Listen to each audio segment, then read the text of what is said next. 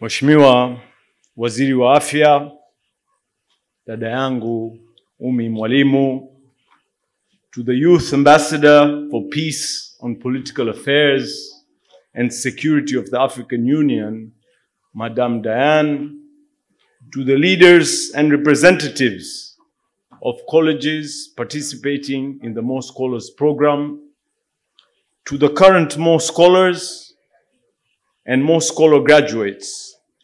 Waandishi wa habari, assalamu alaikum. Bwana asifiwe. Tumsifu Yesu Kristo. Leo nitatumia lugha ya Kiingereza. Kwa nini ningeanza Kiswahili, tutarudi kwenye mambo ya Simba tena. Nikitoka hapo maswali mengi ya Simba yatakuja. Kwa hiyo tu focus kwenye foundation na kwenye academia. Thank you for joining us here tonight, Mheshimiwa Waziri. You have blessed this event. We're humbled and we're honored. I know you've had a busy schedule. Kwa hiyo nakushukuru sana mimi binafsi. Asante sana, Mheshimiwa Waziri. Before I go any further, I would like to thank the Almighty God for blessing us all here today. Amen. It fills me with joy to look out into the crowd and see more than 100 bright, young Tanzanians who are beneficiaries of the Mo Scholars program. Let us take a moment to give these students a round of applause. Students, I'm proud of your hard work and commitment to your studies. You must never, ever give up. I started the Mo Dewji Foundation in 2015 with a dream. I wanted to improve the lives of communities across Tanzania. My foundation focuses on healthcare, cancer for children, community development, access of water, and education, with the goal of building a Tanzania that is free of poverty. Education is one of the most important tools for a population. As Nelson Mandela said, and I quote, "Education is the most powerful weapon which you can use to change the world," unquote. Lakini when you quote, kuna nukuu nzuri sana za baba yetu taifa, Mwalimu Julius Kambarage Nyerere. Naomba mimi pia ni mnukuu. Education is not a way to escape poverty. It's a way of fighting it, and I unquote. The words of these wise leaders ring true. I returned to Tanzania at the age of 24 after completing my university studies in the United States.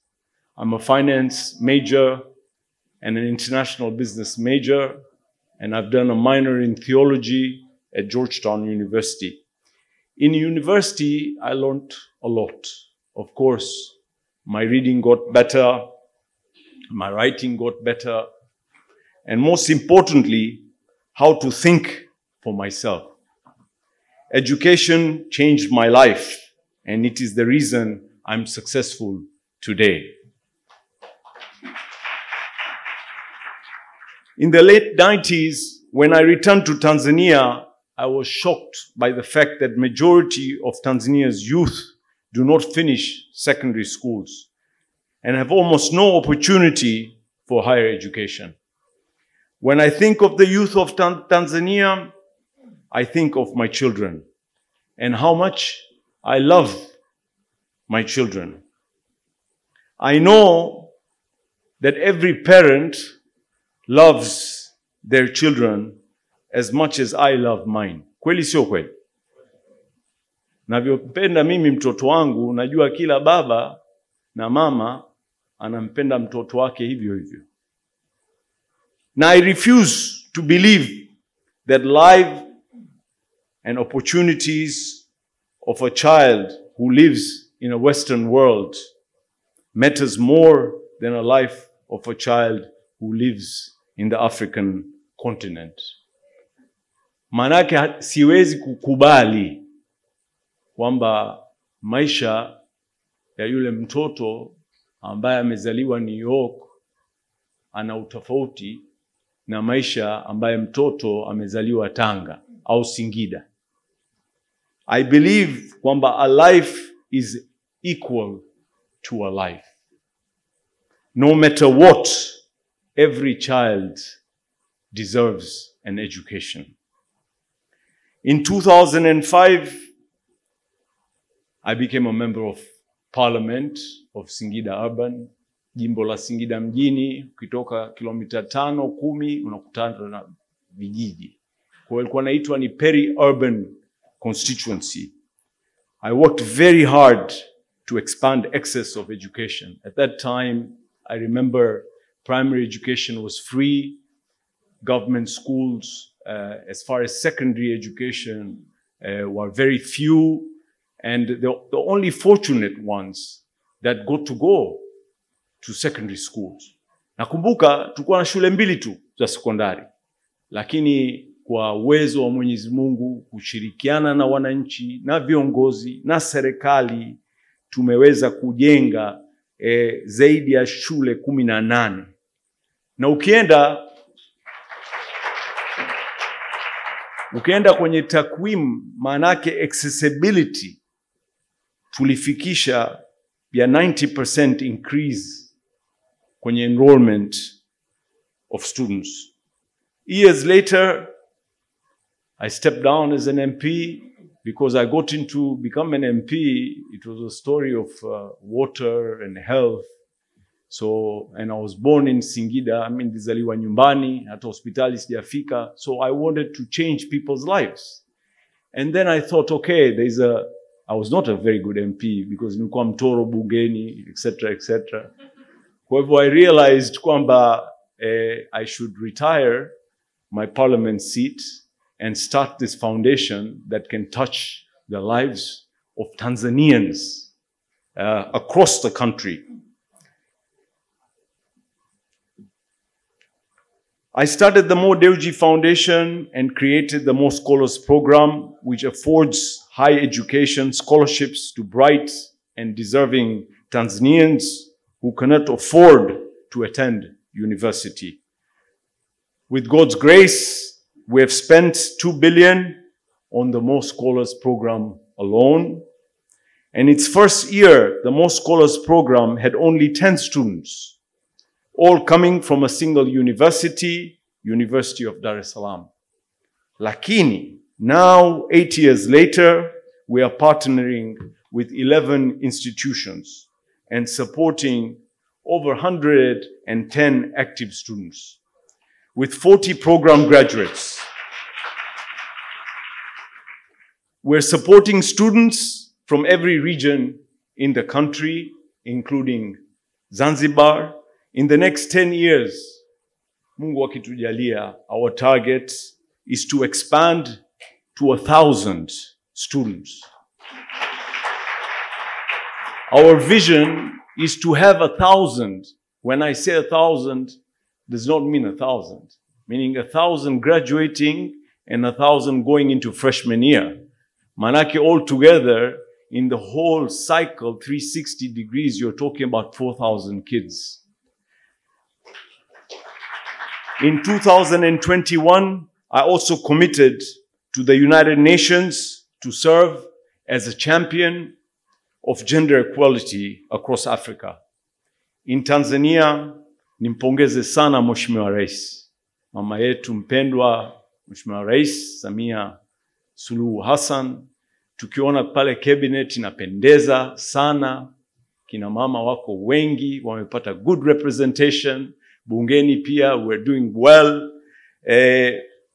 Kwa hivyo I've made this commitment kwa gender equality, and ukweli ni kwamba women huko nyuma were far behind men in the participation in socio-economic sectors.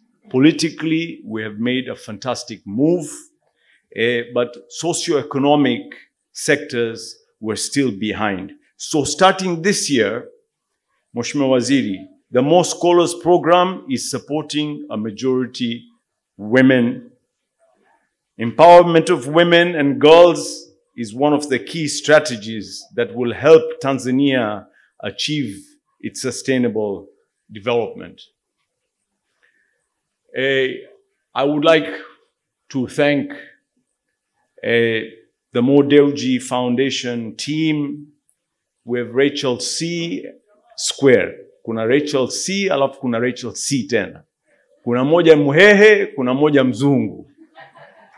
Kwa hivyo, alafu we have Sharon and the whole team of Mo Dewji Foundation. I would like to thank you personally for your dedication and your hard work.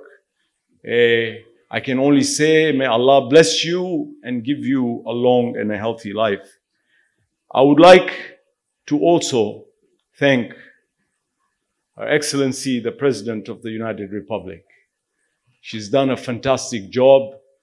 In the 1 year in her leadership, the world has had a very bullish and positive view for Tanzania. I believe she has the capacity and the ability to bring growth in this country, to increase foreign direct investment, to create local entrepreneurs. And in general, this is a very, very positive sign. Siku hizi kila nikienda, people are saying Tanzania mambo safi kabisa. Kwa hiyo nimpongeze sana kwa kazi kubwa ambayo amefanya, lakini pia nikushukuru tena Mheshimiwa Waziri wa Afya to grace our occasion. Now, before I conclude, I would like to address the bright students before me. Thank you for joining the Mo Scholars Program and for committing to academic excellence. Your journey in life has just begun. You must take the education you are gaining and use it to change the world. Your future is full of possibilities. May you shine bright, conquer your fears, and embrace challenges. May God bless you. May God bless Tanzania. May God bless Africa. Asanteni sana.